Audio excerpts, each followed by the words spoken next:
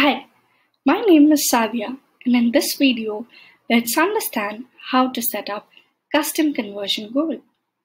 Now, if your objective is not achieved by any of the predefined goals that we have, that's when you can go for custom conversion goals.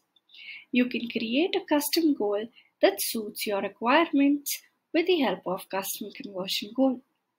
For example, let's say I want to track how many visitors hover over the CTA. Now, among the predefined goals, there is no goal that says track hover over an element. That's when you can go for custom conversion goal. In this field, you can provide the target page or the URL of the page where you're defining the goal. So I want to set up the goal on the home page. So I'm going to copy the home page URL and paste it over here.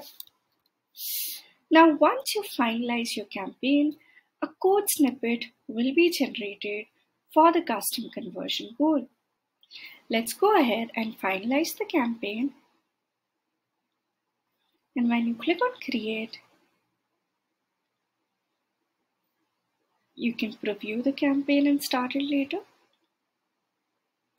And go back to the goals tab.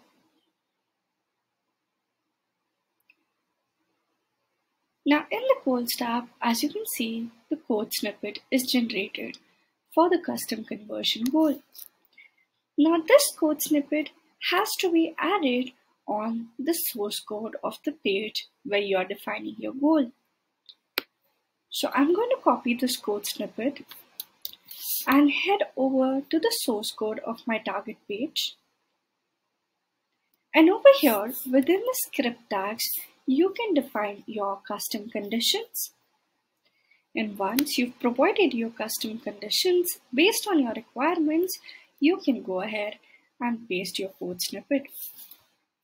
So you can just copy the code snippet and paste it here.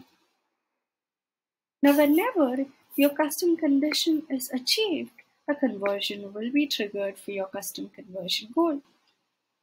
Please note that you can even trigger these goals with the help of Google Tag Manager. Thank you for watching.